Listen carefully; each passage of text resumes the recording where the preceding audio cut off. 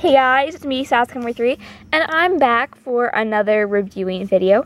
In this video, I'm going to be reviewing the small signature black lab.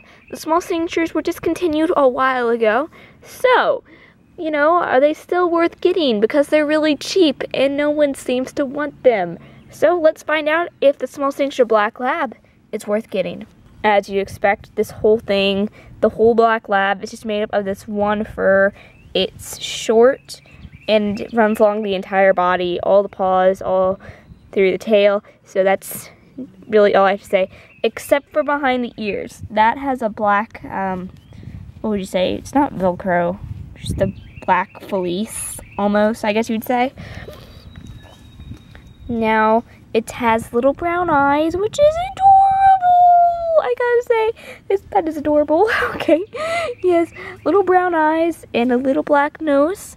And it doesn't really have any coloring as far as I know, because the whole thing's black and it's very hard to color black. So, yeah, it has just a normal string mouth, as you'd expect. And it's got nothing, I mean, it's just whole black color. There's nothing else you can really say for it. It has its W's on its front left paw, its left, my right. So, yeah, it's in this little sitting position. As you can see with its legs, it's kind of sewed down like that, so it can only be in a sitting position. That's a downfall of this pet.